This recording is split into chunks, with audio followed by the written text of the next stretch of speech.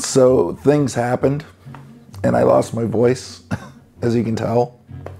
So I'm going to try getting through this video as best as I can. But things do seem to happen in threes. So I went to TPF. I had a lot of fun. I'm hoping to show you guys some of like what TPF was like through a walkthrough video. This is by no means what I originally had in mind. But just to give you an idea of how last week started. I had an accident. I broke one of my teeth in half. And then I had to get it extracted and get the surgery started to get a basically, you know, fake tooth put in eventually. Then after that, the day after I got the extraction, got the stitches and all that stuff done, then I boarded a plane to go to TPF. And I had a great time.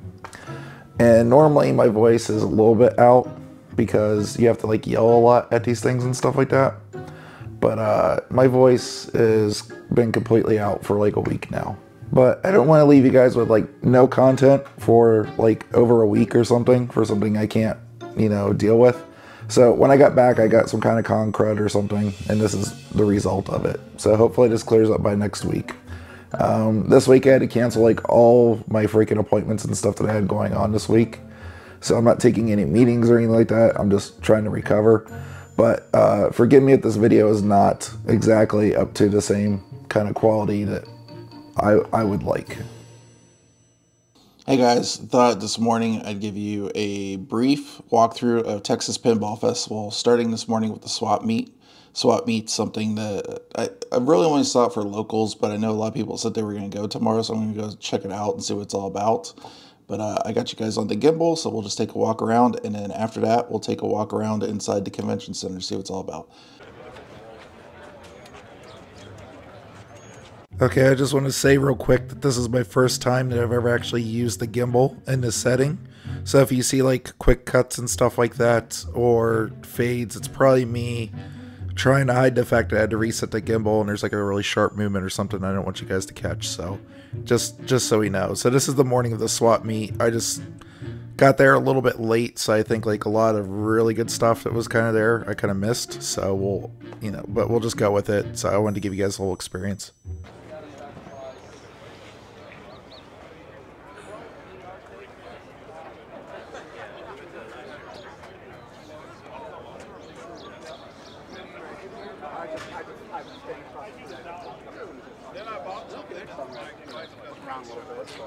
All right. Well, if you're up late, yeah.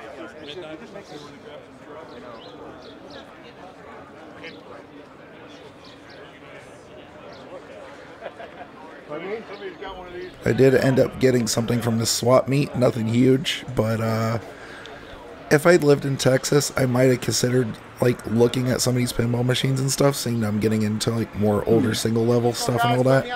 And some of the prices people were asking were not that bad. There was a few arcade machines and stuff too, but at this point right now, I'm just interested in the older pinball stuff.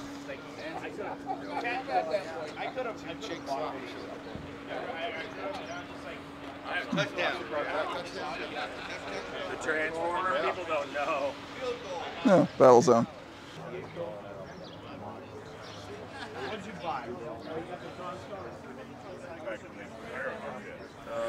When I got there, I was expecting things like amusement-based stuff, not just pinball, but arcade, slot machines. That wasn't a surprise. But I was really surprised how this was like also just like a general swap meet. So there was like a lot of really cool stuff there, like old radios and like beer mirrors for like bars and stuff like that. And then there was like some really cool stuff like that Radio Shack sign. I saw like a couple NESs and stuff. But it was kind of neat to see like the different variety of like different things going on here besides just pinball. Go ahead, man. No reason to be sorry. I promise you it won't capture your soul. I get this all the time at events like this where people are like trying to duck or move out of the camera's way. It's funny, like if I used a cell phone, nobody would think twice about it, but because I have a camera on a gimbal, people all of a sudden act like I'm trying to capture a soul, and I just think it's funny at public events like this. I'm just here to get more attention on pinball.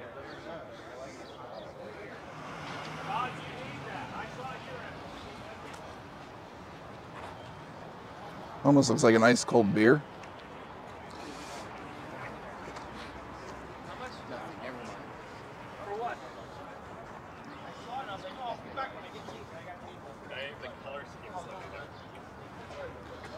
Bunch of boards. TNG.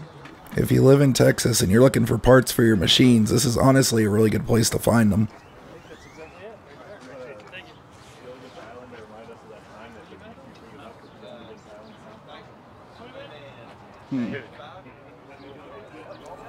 I wish I knew how to work on EMs way better, because there were so many EMs here, and I was like, they look like really good projects, but the EMs just scare the crap out of me. There's just so much going on in them. That's a restore. Those are freaking cool.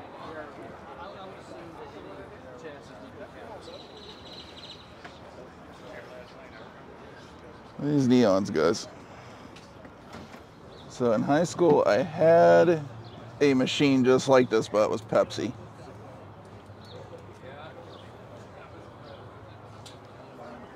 Finally ran into a nice lot of some pinball machines. Some of them are kind of like undesirables. Like I saw Shack Attack there, and there's no love for Shack Attack, but there would be a couple cool ones. If I had a garage, I would probably pick them up as a project.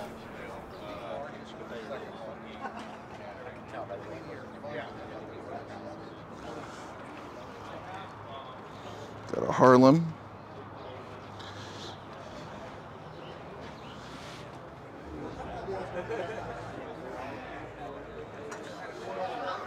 Got an empty cab. Can't believe I didn't see this first time through, but this is a 1978 Stern Stars, and this is one of the machines that's like on my list that I want to own one day, and I just walked right past it. Although I wouldn't have had a way to get it home, but it's cool that it was there.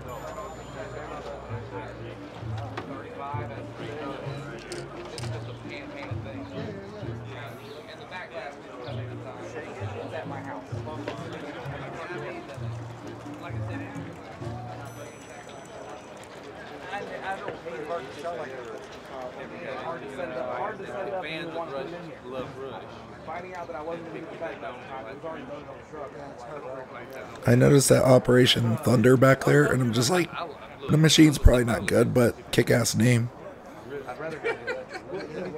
Think about it. Just think about it. Okay. Yeah, real creative. Yeah.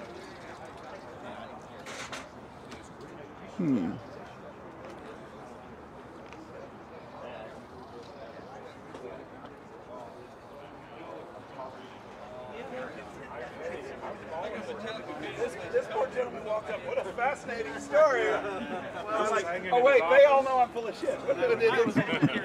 This poor guy was like, well, that's a good story. So here we are at Texas Pinball Festival. Let's go ahead and walk in and take a look around. It's going to be busy. It's a Saturday.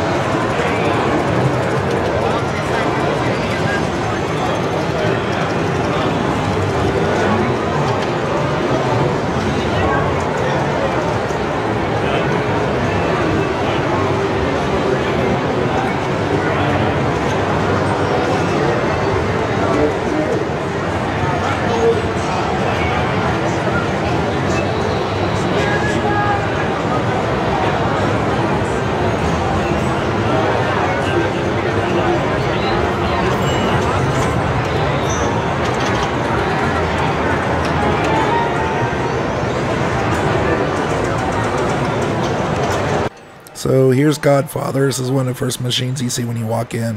I got to play a little bit of it on Friday, Saturday, and Sunday. I played it all 3 days.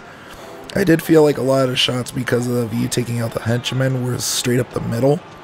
But overall, I really liked it. I do think it's one of Jersey Jack's best machines I've played so far. It did shoot slightly better on the flippers, but didn't quite win me over. But I would play this on location anytime. I just wouldn't own one.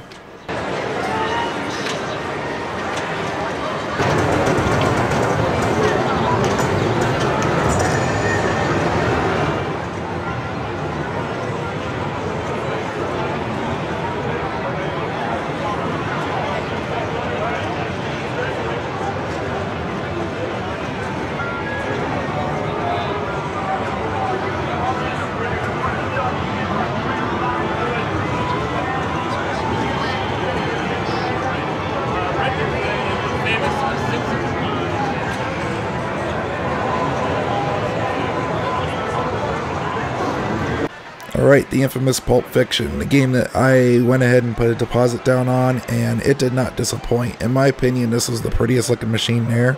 It was also a lot of fun, despite it was kind of worrisome the first time I went up and played it. I drained all 3 balls pretty quickly. The ball is very wild in this machine. Once you get kind of the hang of it, you can stay with the game a little bit longer, but not disappointed at all. This game is really cool, and I'm really glad that this is why I decided to get this here.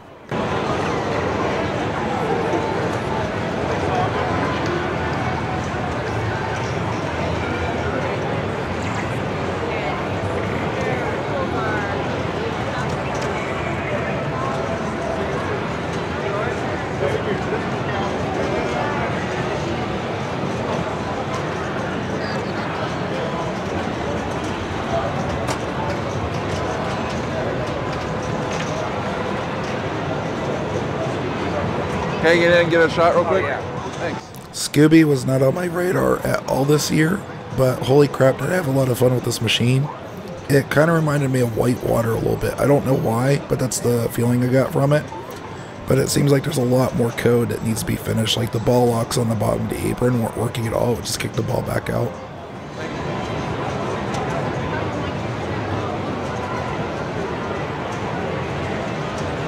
Funny how sometimes you notice things after you start recording, but right there on the left is Heidi from Frisco Pinball. Hey, we had lunch later on that day, and it was a lot of fun. But hey, dude, how you doing? I saw you now.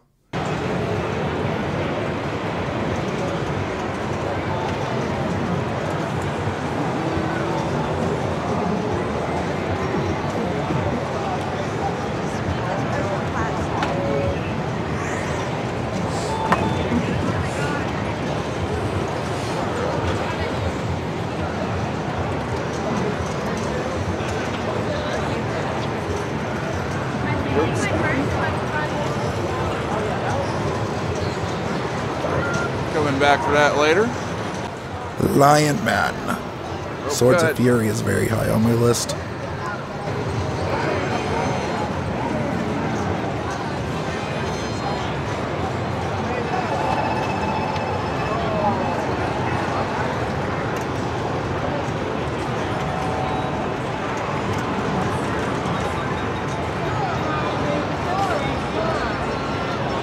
This year seemed like there weren't as many of collector machines there as there was last year, which was a little bit weird, but it was perfectly fine because I was spent most of the time playing new stuff anyways.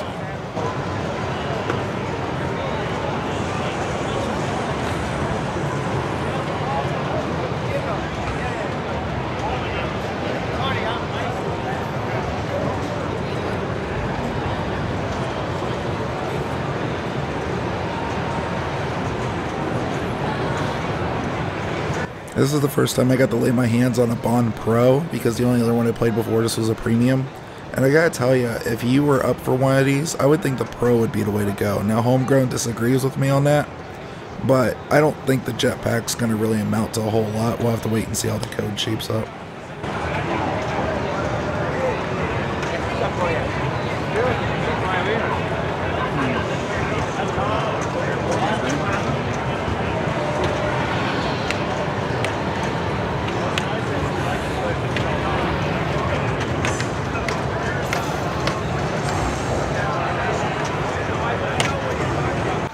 So I got to play Foo Fighters Pro and Premium. In my opinion, if you're going to spend the money and you've got the extra money to put into this, get the Premium. I think it's that much better.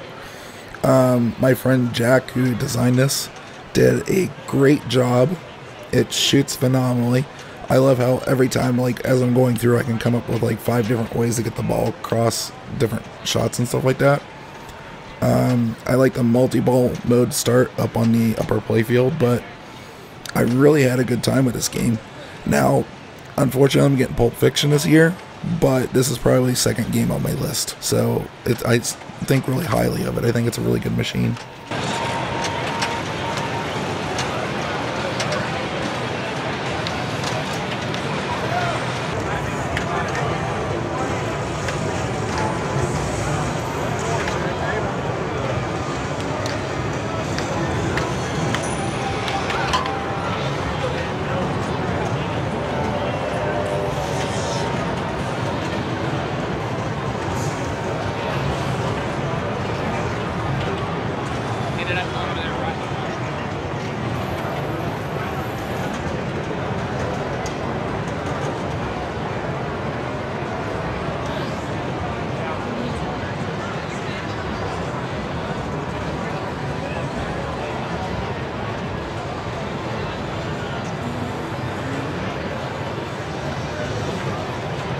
Excuse me.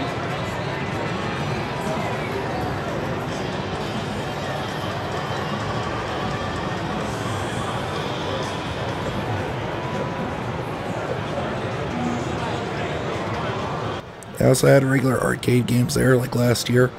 They had one of those Pac-Man Pixel Bash, the arcade machines that has like a bunch of Namco games. And it also had a refrigerator. And I was like, that looks like a good idea. There's a homebrew beer fest machine there. My friend Homegrown loved this. I've seen this a couple times.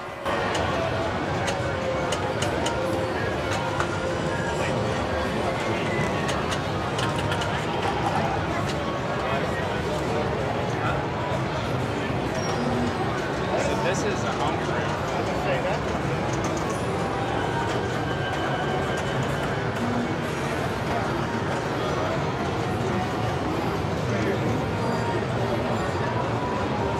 That by far was one of the best condition baby Pac-Man machines I've ever seen. Yeah, we can go in there.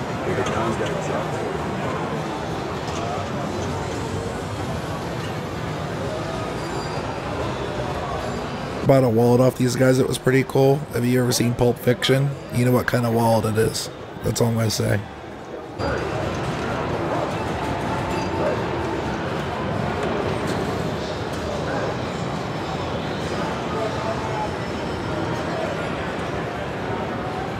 This guy had a lot of really cool marquees for arcade machines, but he was charging a little bit more than I wanted to pay. And I happened to find at the swap meet a Play Choice 10 marquee that was just a little dirty, just needed cleaned up, and I got that for $5.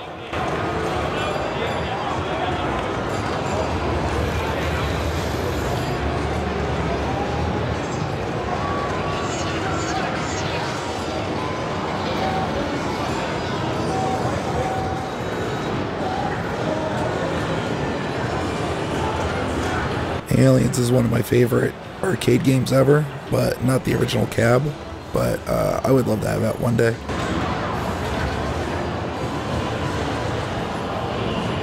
My favorite thing about the conventions like this is just the noise of old EMs ringing and arcade machines and 90s pinball.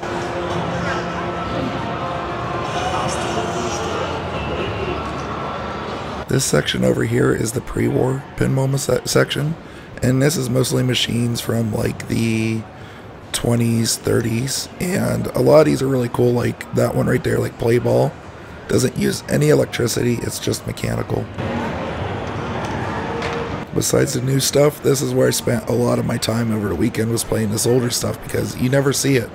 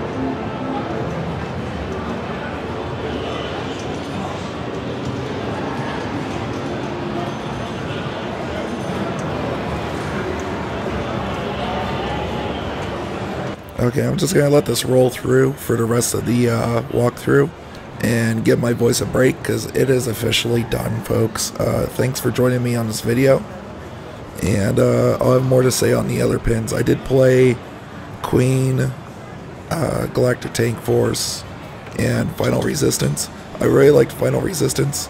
Queen I wasn't so hot on, and Galactic Tank Force, I need to play more of that.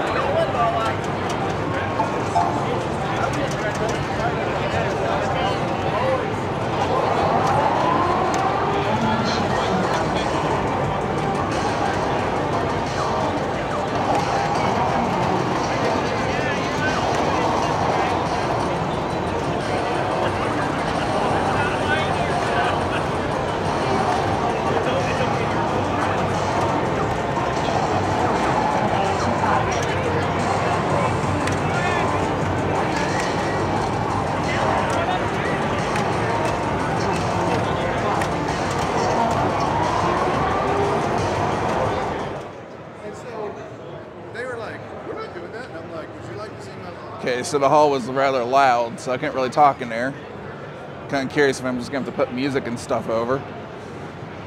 But this is the last little hall here. There's a couple machines and stuff stuck out here.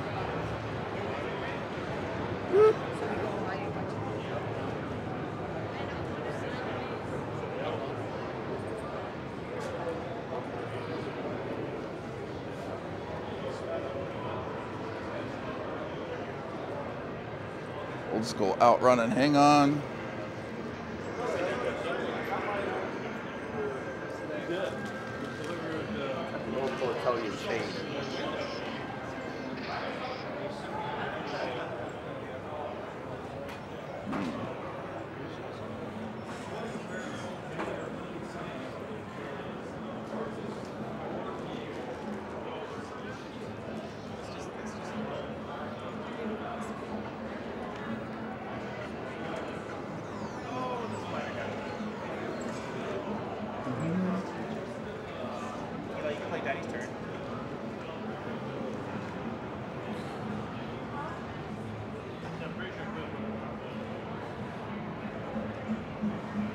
It's a freaking Cuphead arcade machine.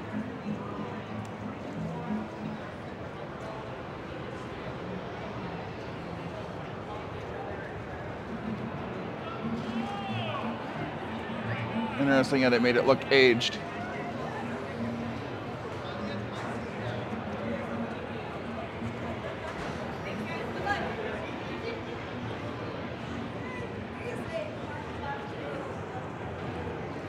All right.